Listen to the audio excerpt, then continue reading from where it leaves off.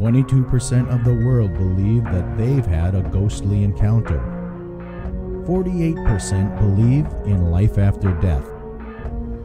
Life on the other side has never been proven until now. And the big news today is the release of Michael Hart. The infamous babysitter killer is being released today after 15 years. I ran into the kitchen and there was this thing standing over her. You are one of the few that has seen SICKLE and lived. Guys, this is my cousin Kim, and she's gonna come along and watch us work tonight. We know you've been disruptive and that you've spoken before.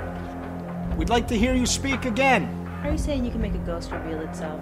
They are everywhere. We just can't see them, but in the right conditions, we can urge them out of their hiding space. How do we kill this thing?